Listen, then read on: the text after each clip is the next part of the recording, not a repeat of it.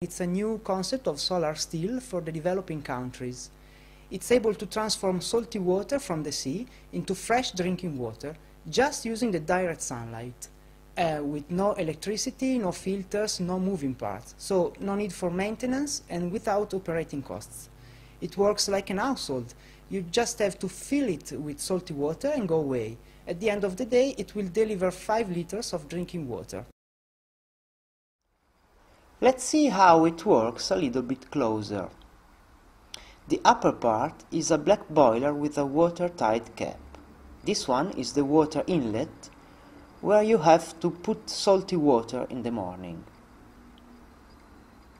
Remember to tighten it well, otherwise you will lose the steam. What happens now? Quite simple. In the upper boiler, the temperature grows and also the pressure. The generated steam is then forced to go down, reaching this metal lead through this connection pipe. The lead acts as a condenser, so it turns the steam into fresh water. At the end of the day, you just have to collect the water bowl, and that's it. What are the main features about the production and the life cycle of the project?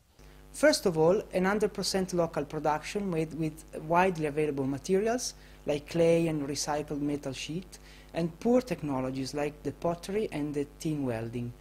Then the production is made by craftsmen with no transport costs and a very good impact on the local economy.